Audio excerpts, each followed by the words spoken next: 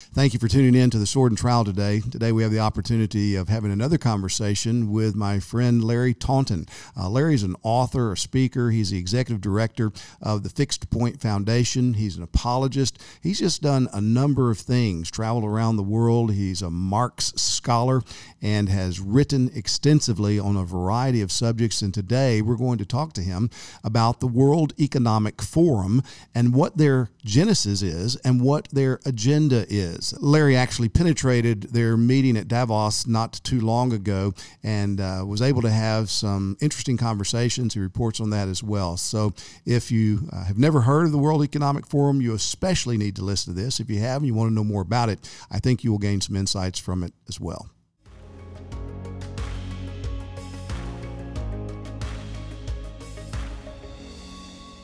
Welcome to the Sword and Trowel. The Sword and Trowel is a podcast of Founders Ministries, and Founders exists for the recovery of the gospel and the reformation of local churches. I'm Tom Ascol. And I'm Graham Gunden.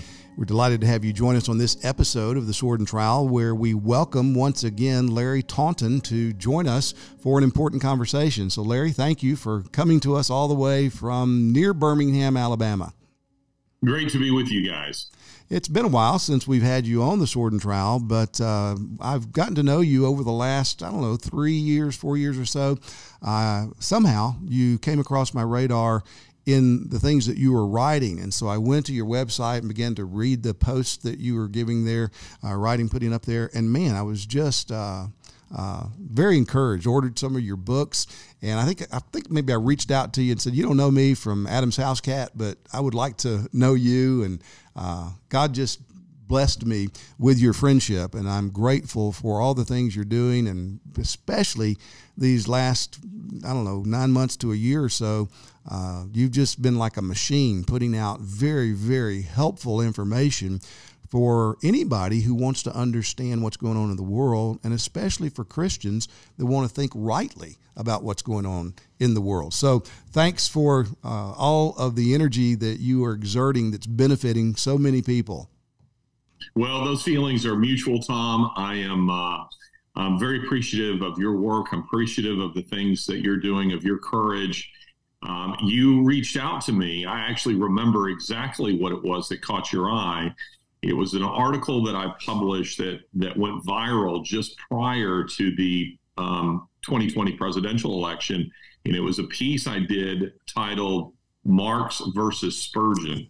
And that had gotten your attention, and you're just a brother in arms. And, I'm also encouraged by the fact that our relationship demonstrates the degree to which the gospel is effective. I mean, you're a Texas A&M fan, and the fact that I, as an Alabama fan, am able to find the grace within me to extend grace to you and have fellowship with you, there absolutely must be a God. That's true. There has to be a God for an Alabama fan to find grace. So we'll just leave it at that.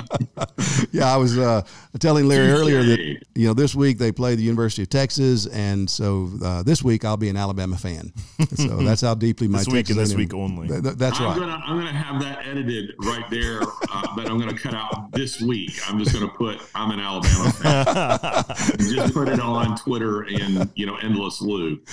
Oh, well, Larry, you've done a lot. I mean, you're an author, you're an apologist, you've traveled around the world thinking Christianly about different things that take place. You had a friendship with Christopher Hitchens that led to a book that you wrote about that, and just even your experience of reading, I think it was the Gospel of John, with him on a road trip, and you've engaged Muslim imams and talking to them about the Christian faith and the Muslim faith.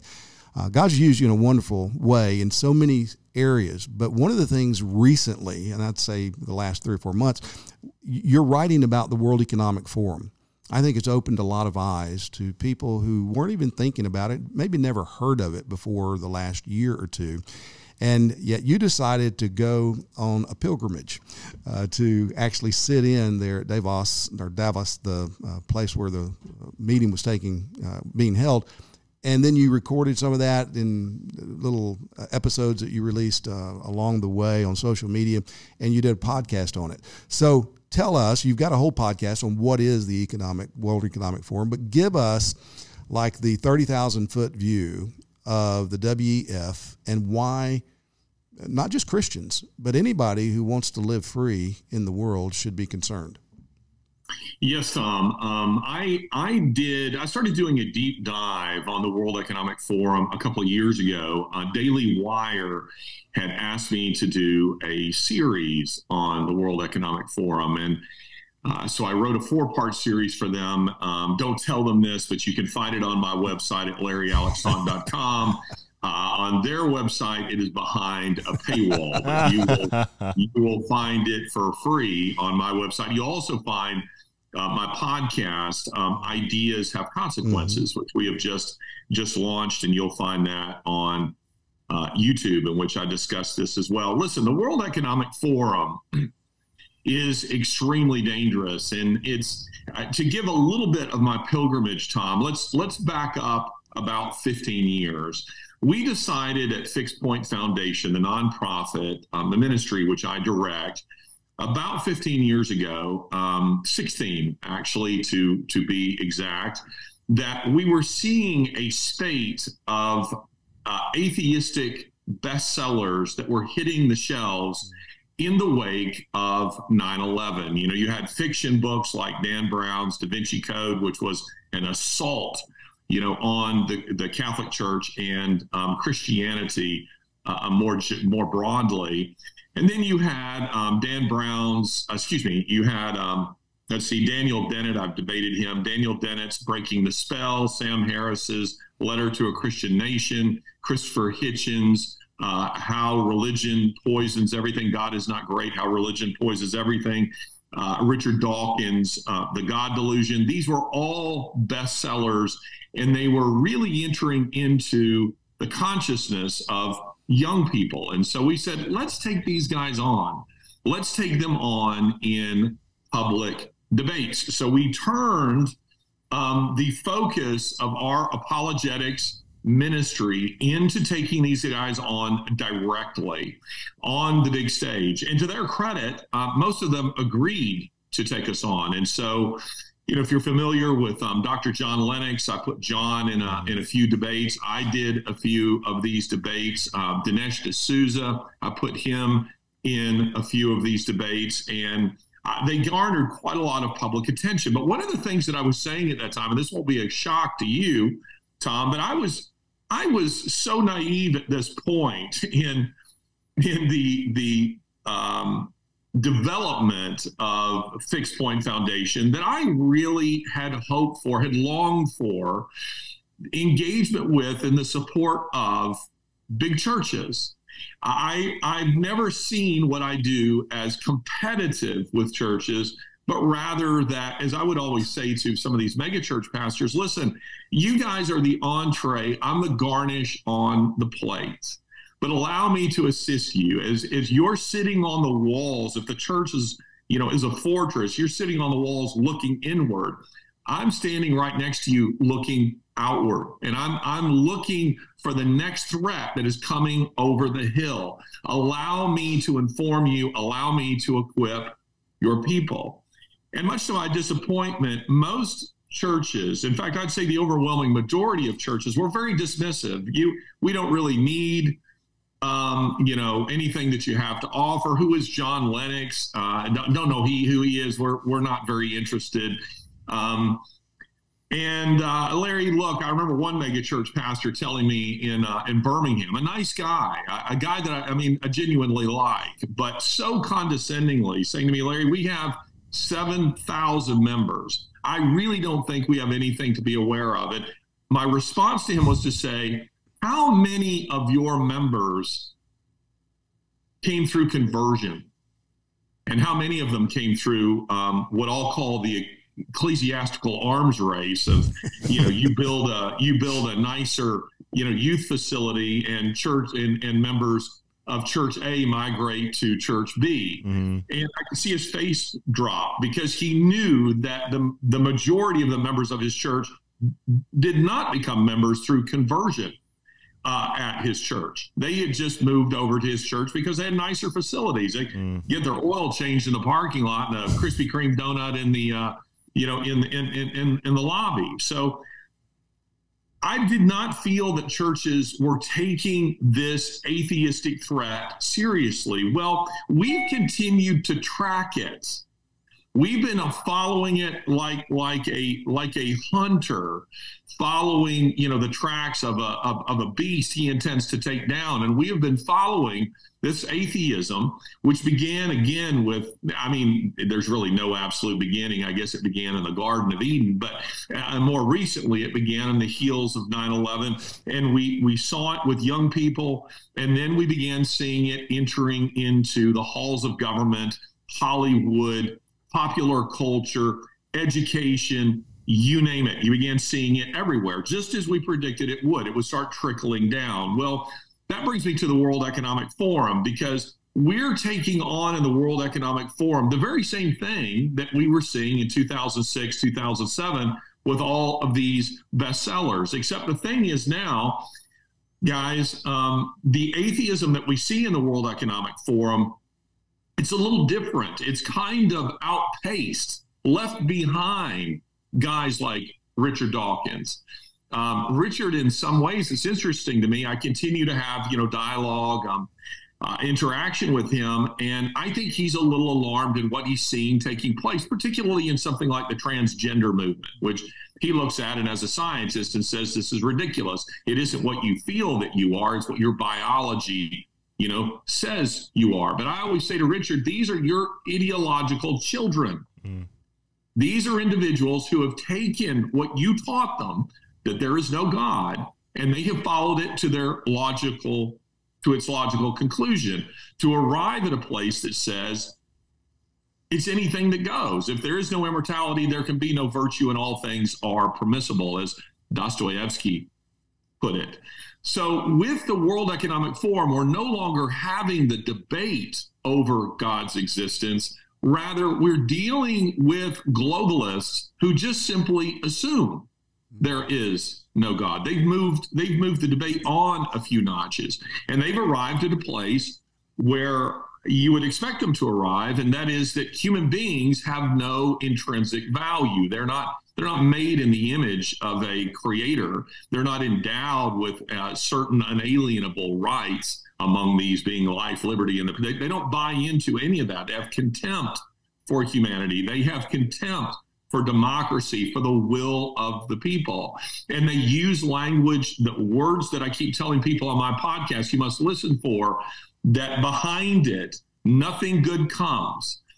Because it's freighted with anti-human meaning. And it's phrases like sustainability, for the good of the planet, for the common good.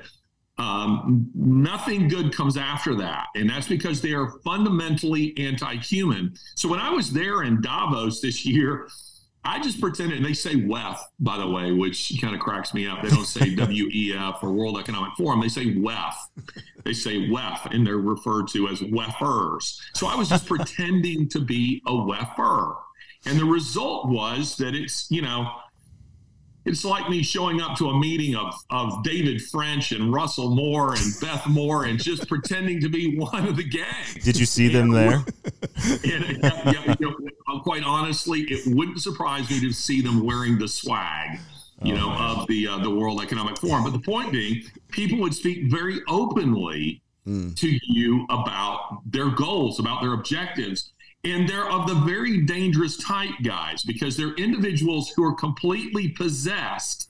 And I use that word quite deliberately. They are possessed, of the idea that they are saving humanity, that they're saving the planet. I've had a little bit of a cough since I came back from Europe, that they're saving the planet.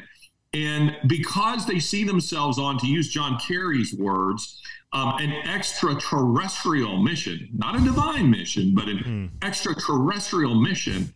These are people who see themselves as better than you, as exempt from all the rules that they would impose on the rest of them.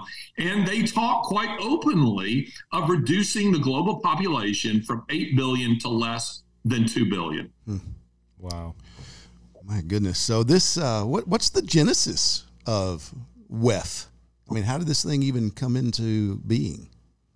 Well, you know, it's too bad I don't have here sitting on is where I do my podcast from, and I actually just moved it. But it comes from the ideological heritage of this organization. It was founded by Klaus Schwab, you know, the octogenarian German engineer who looks like Donald Pleasance's, you know, version of Ernst Stavro Blofeld. I mean, you can picture him petting a cat, you know, and saying, "You will own nothing. You will be happy." This is the guy who is the founder, 1971, founder and sole chairman of the World Economic Forum. But quite honestly, I think that his influence is exaggerated by critics of the World Economic Forum. I think he's a convenient front man. I think he's more P.T. Barnum than puppeteer. Now, I do believe that there are real puppeteers at the World Economic Forum, but I think they're contented to let Klaus Schwab be the guy who is out front. But where a lot of this came from, guys, is during, you know, historically, when you look at what was happening at the time that the World Economic Forum was founded, there was about a 10-year period of hysteria over overpopulation. And a lot of that began with a book that was published in 1968. I mean, this happens throughout Western history from time to time, beginning with the publication of On Population, which was published by Thomas Malthus in, like, I don't know, 1796 or something. But it resurfaced in the 1960s with a book called The Population Bomb in 1968 by Paul Ehrlich. Now that he's still alive and he's still out there preaching his same evil gospel, but his book has been discredited again and again. He had predicted in 68 that basically within the next decade we would see a population collapse. We would see populations, billions of people dying from starvation, and so, you know, because the earth was exceeding its carrying capacity. This was the argument.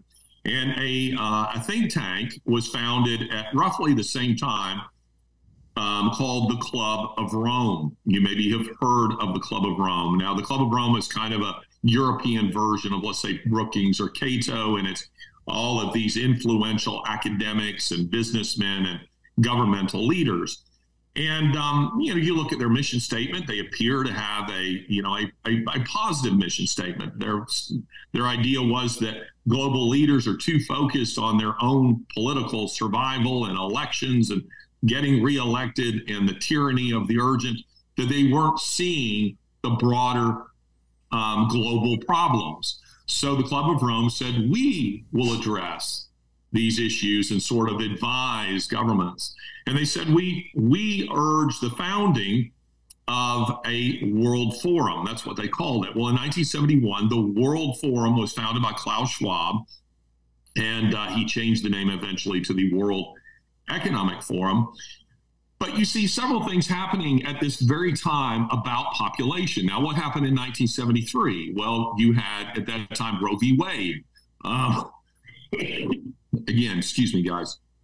I came back I was in Europe last week, and I seemed to have picked something up on the plane. But anyway, you have, Roe v. Wade was deeply influenced by this idea of overpopulation. And then you had National Security Memo 200, which is now public information on the United States government website. It was never meant to be, but it is the infamous Kissinger report.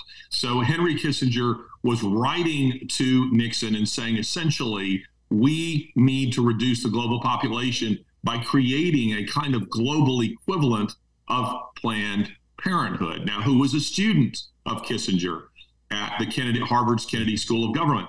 Klaus Schwab. So you begin to see the connections here. But the point being, the people of this era, the founders of the World Economic Forum, those who had influence on its development, like Paul Ehrlich, like Dennis Meadows of MIT, like Henry Kissinger, like Klaus Schwab, they're all obsessed with population, with global population. We have to reduce it.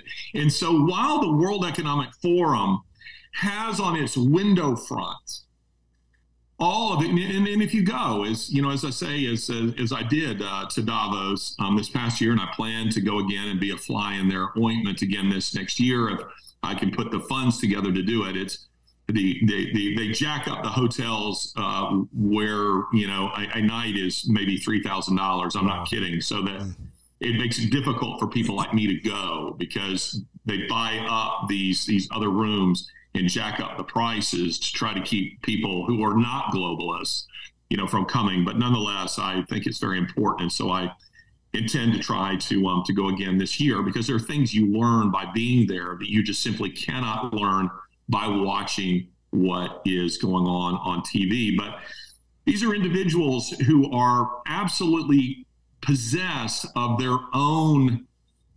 self-importance, and their mission is one that they must fulfill over and against the will of the people. And so when you're seeing, as I'm sure you are, Western leaders who all of a sudden in just the last few years seem to have contempt for their constituencies and don't care what their constituencies think, where they're making decisions where the polls say, let's say the people of New York want one thing, but the governor or the mayor of the city of New York are doing something that's moving exactly in the opposite direction, where you're seeing Biden doing things that are obviously deeply unpopular, sending billions to Ukraine while people in Maui get $700. It is because this is what they're being advised to do. When you read the founding documents of the World Economic Forum, all this stuff is there. It's their playbook. It is their Mein Kampf.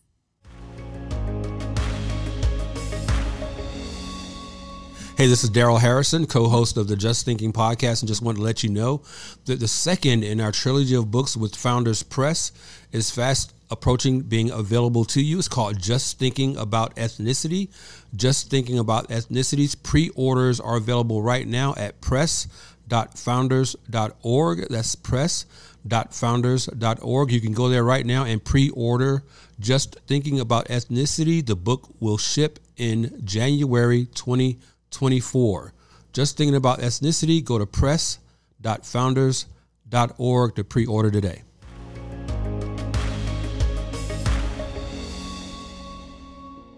Well, and people hear this or hear references to the World Economic Forum. They say, well, you're just a conspiracy theorist.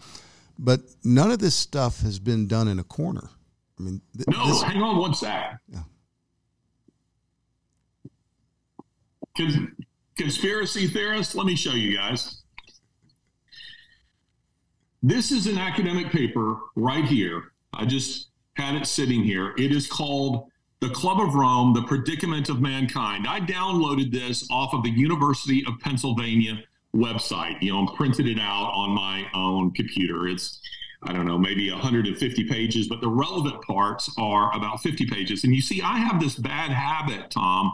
I actually go and read what these people are saying. I'm not interested in reading what someone else has to say about them. I go straight to the source. This is what we were doing when I was taking on guys like Dawkins and Hitchens and so forth. I read their books. Have you ever seen that movie Patton? Yes. There's a great line where he's facing, Patton's forces and they're annihilating them. And he says, Rommel, you magnificent something or other. I read your book. Well, I've read their books. And then they published this. This is called, I don't know if you can see this, it's called The First Global Revolution. This was published in 1991. Again, Club of Rome. This is their, you can get this on Amazon. They didn't publish it as a book. It's an internal, you might think of it as an internal memo. John Kerry this past week practically quoted it. And that is because Listen to this. John Kerry this past week. So a page I have carefully marked. I'm not sure if it's showing up very well there, but it's a page I've carefully marked. So I read through this whole thing to see their playbook. What is it that they're about? John Kerry, who is Biden's appointed climate czar. He is a WEFer through and through. John Kerry said at a climate conference in Scotland this past week, humanity is the enemy of, humanity itself is the enemy of man. Boy, when I heard that, my antenna just immediately went up, because I went to a page that I had carefully marked in here that says this: Club of Rome, again, an organization that is fundamental in the founding of the World Economic Forum. Listen to this. In searching for a new enemy to unite us, we came up with the idea that pollution, the threat of global warming, water shortages, famine, and the like would fit the bill. In their totality and in their interactions, these phenomena do constitute a common threat which demands the solidarity of all peoples. But in designating them as the enemy, we fall into the trap about which we have already warned, namely mistaking symptoms for causes. All these dangers are caused by human intervention, and it is only through changed attitudes and behavior that they can be overcome, because the real enemy is humanity itself. So as soon as I heard John Kerry say that, I thought, John Kerry's read this. Yeah. I promise you, he has read this. And this is the way these people think. So when I hear people telling me, Larry, this is conspiracy theory. Conspiracy theories are by definition secret. I tend to agree with Benjamin Franklin, who said 3 can keep a secret if 2 are dead. These are individuals who cannot resist revealing who they really are. They cannot. And so this past week, the episode on Of Ideas Have Consequences, our podcast that we dropped on Twitter or X, whatever you want to call it, yesterday, and on YouTube, this is what we're talking about here, because this is all being done in the light of day. They are that arrogant. They are that arrogant in the same way that, had anyone bothered to read Mein Kampf, it's all there. What Hitler planned to do was all right there. And this is their Mein Kampf. I must tell you, it's not titillating reading. It isn't really exciting stuff. But if you want to know who they are, that's what you got to read. And you have to be careful, because there's a lot of nonsense that's being put out on social media, on Twitter, on X, that says Klaus Schwab said this or Yuval Noah Harari said that. Often things they didn't say, like useless eaters. I keep seeing that a lot. And what happens is they mobilize, Bill Gates is another WEFer. They mobilize their fact checkers who use that as convenient headshots. So to put that in some context, think of it like this.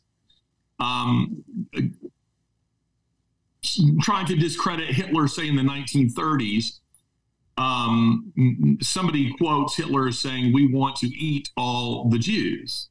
And so Joseph Goebbels comes along with a fact check that says, did Hitler say, "I want to eat the Jews"? No, he didn't say that. Now, the implication of that, of course, would be that somehow he's innocent of any kind of anti-Semitism.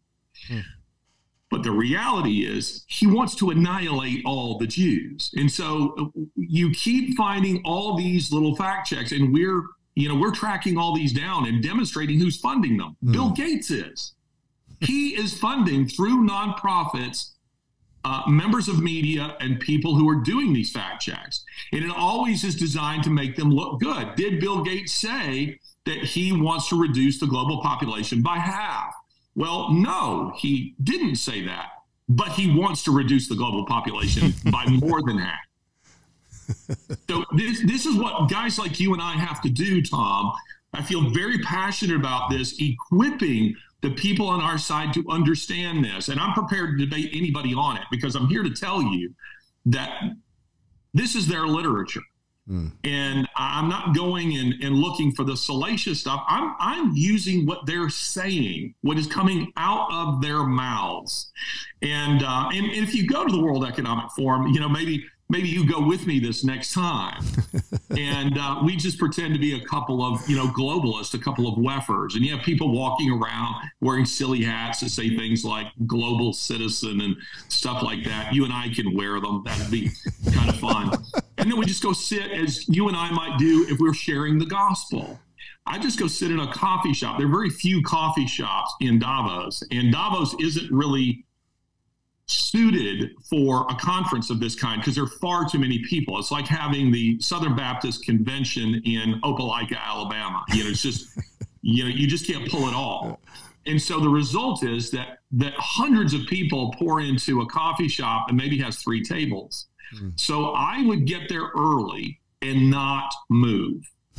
And inevitably, someone would say, excuse me, you know, can I sit in one of the chairs at your table? And I'd say, well, why, yes. I mean, it was almost like I was opening the door to Mormons and saying, why, yes, I would love to talk with you. And so they sit at my table, Tom, and I didn't push hard on them because I didn't want to out myself, but I would just simply say things like, so what did you think about the WEF agenda to reduce the global population? And these people, thinking that I'm one of them, would just begin to wax eloquently, but like we're talking batting averages. So words were never used like kill or annihilate or mass execute. It was always spoken of like we're talking about moving product, you know, commodities. So people would say things like, yes, the global population is not sustainable. We must get to sustainable levels. And you want to interrupt and say, you do realize what you're really talking about is killing billions of people. But see, they like the Nazis. Like the Nazis, they hide from themselves what they're doing, and they use euphemisms. And I was recently, again, just kind of the esoteric stuff that I do. Forgive me. Sometimes I'm a bit of a nerd. I am an Alabama football fan, but I occasionally go into things like this. I was reading the minutes of the depositions that preceded the Nuremberg trials. And it's, Tom, fascinating. You come across something where the British and the American interrogators stopped one of the prisoners they're talking to and said, you know, you keep using this phrase, final solution. What does that mean? So, you know, we just accept that everybody always knew what it meant. But they didn't always know what it meant. And they came to realize, holy smokes, they're talking about the annihilation of millions of Jews. And this is what they're doing now, is they watch for those words, sustainability, common good. There's nothing good for humanity that comes after that. Nothing. Thank you for joining us for this conversation today. We wanted to remind you of the Founders National Conference that's coming up next year, January 18th through the 20th. It's a wonderful time to be here in Southwest Florida. We don't get hurricanes that time of year, and it's cold throughout the rest of the country. Our theme for the conference this year is Remember Jesus Christ. So the entire conference will be on the doctrine of Christ, and Dr. Joel Beakey, Tom Ascol, Paul Washer, Conrad Mbewe, Travis Allen, Phil Johnson will be our speakers for that conference. And we'll also have a special guest, Allie Beth Stuckey, who will be there to do a live podcast with us, as well as a breakout session for the women. So we'd love for you to join us here in Southwest Florida in January for our conference. You can go online and register at founders.org.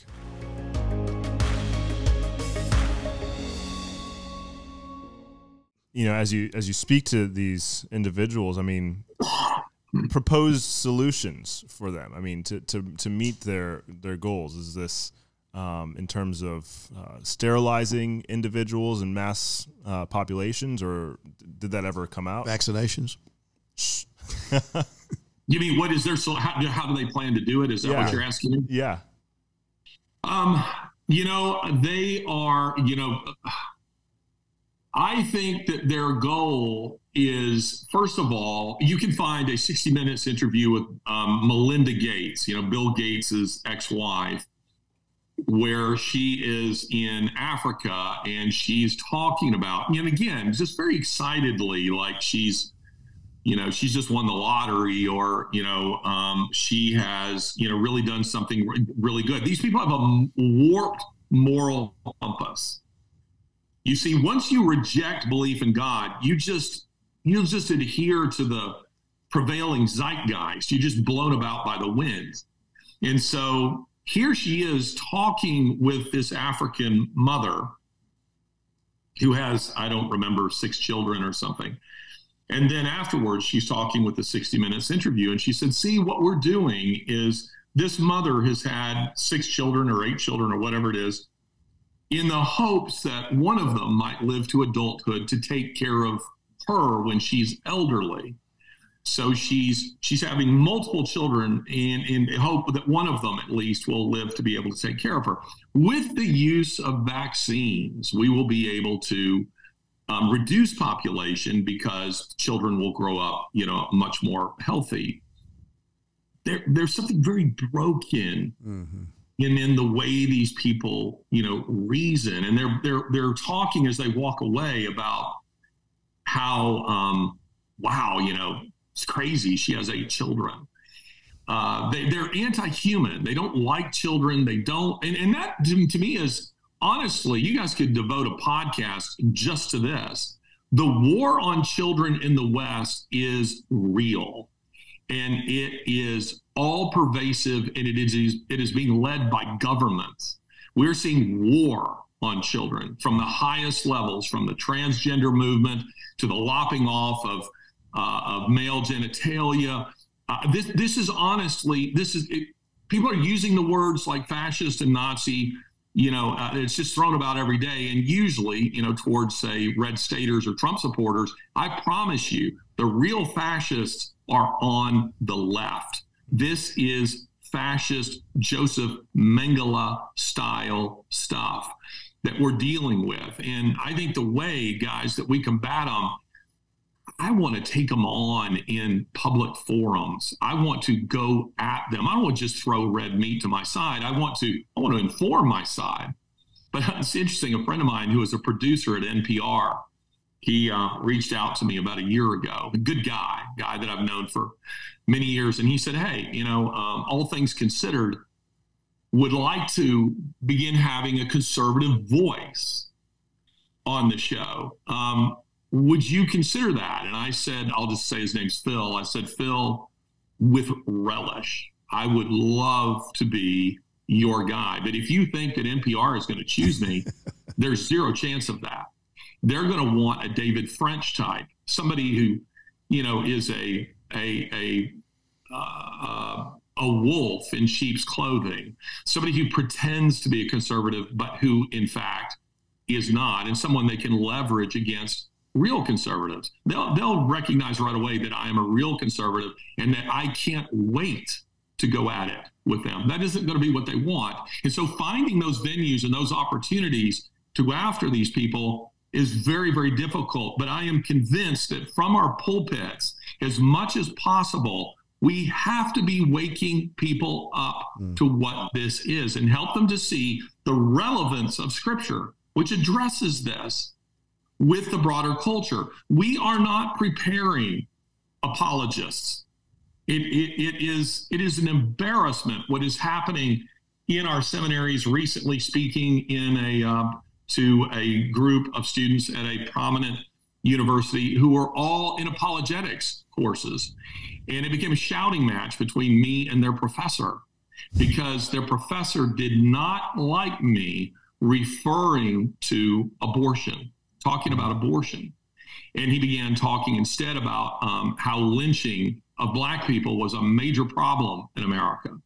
And I just happened to have been researching that issue. And I said, the last Black man to be lynched in America was in 1981, happened in the state of Alabama, and that man went to the electric chair.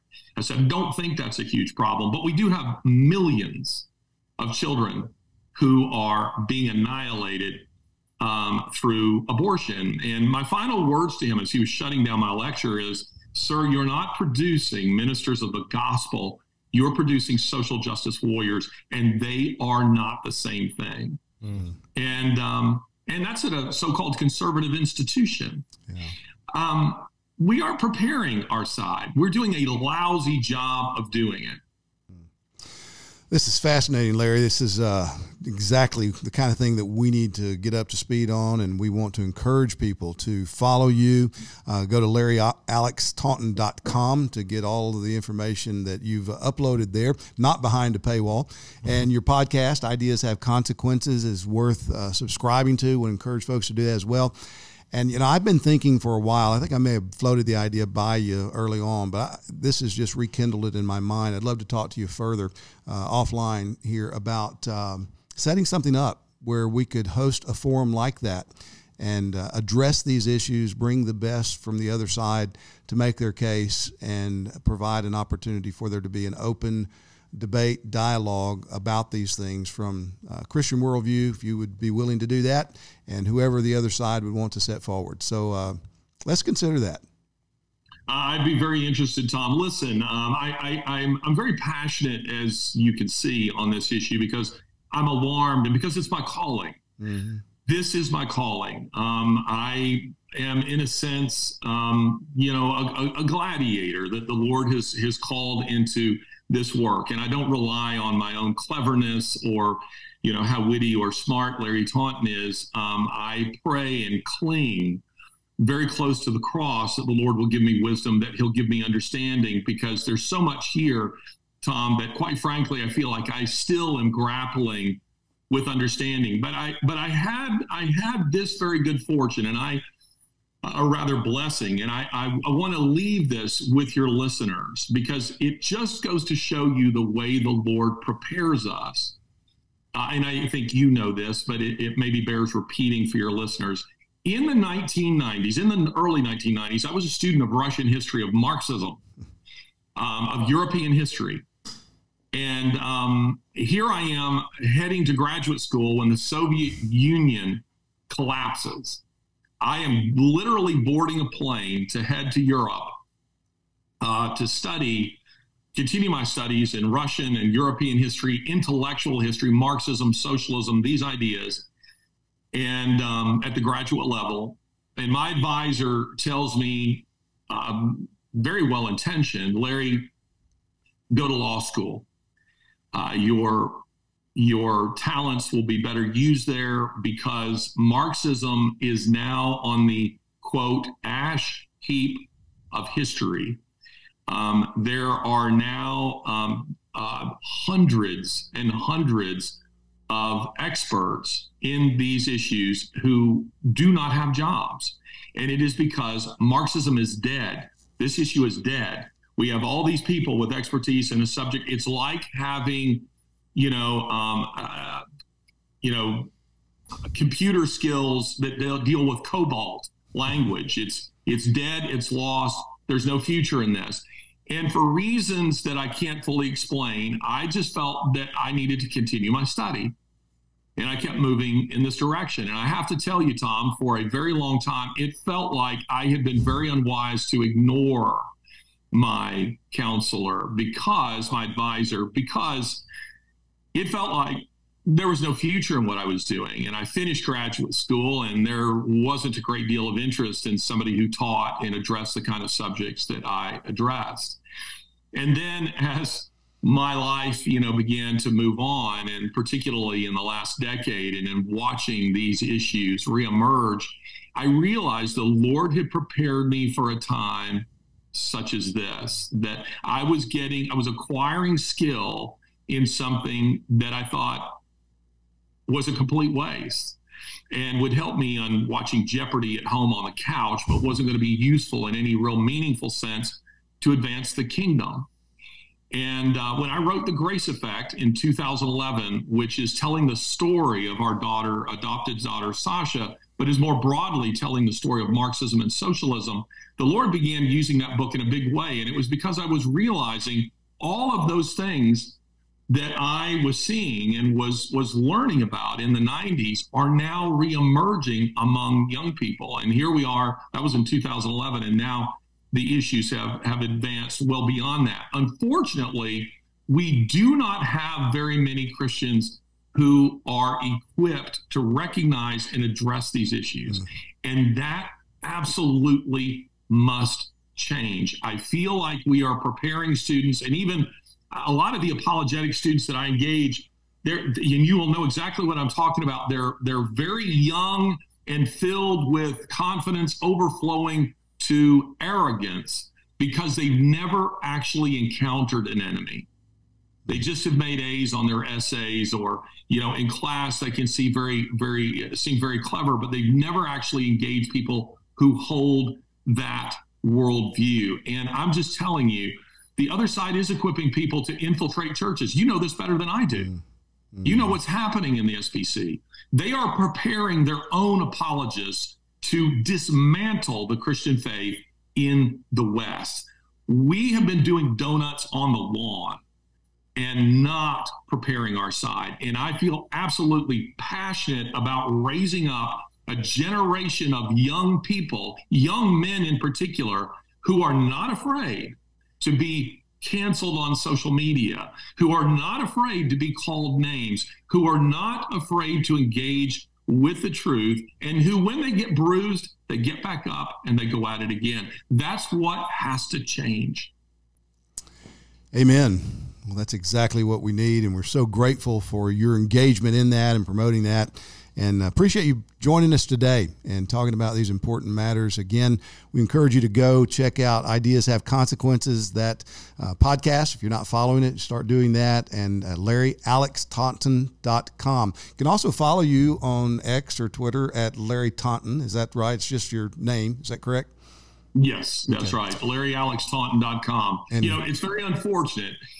Tom, I'll tell you this. There is a Larry Taunton who was a Democrat congressman who was a very good friend of Bill Clinton. I never want to be confused with that Larry Taunton. All right. We will make sure that we link to all of these things so that it's a very important middle name. That's right. Don't miss that. Don't miss that. Larry, thank you so much for being with us today. And thank you for tuning in to the Sword and the Trowel. We are grateful for the opportunity to provide these kinds of conversations for you, and especially want to thank our Founders Alliance members for their support of this ministry. If we can do anything to serve you here at Founders, please don't hesitate to reach out to us. Why are we here?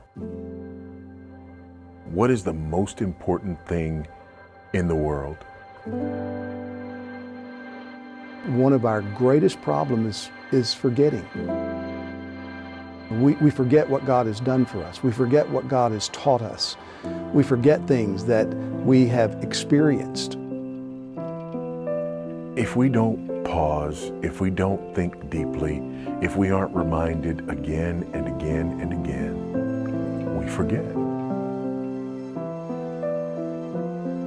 It strikes me pretty significantly in 2 Timothy chapter 2, verse 8. Remember Jesus Christ. Why in the world would Paul tell a pastor to remember Christ? Well, he's not going to forget that Jesus Christ lived and that Jesus Christ taught, but he's going to forget the significance of Christ. Christ is ultimately our mission. The church is the body of Christ. A church has to focus on the supremacy of Christ because that's why we are the church. Christ is supreme over all. The church's great mission is to preach Christ. We're there to win souls.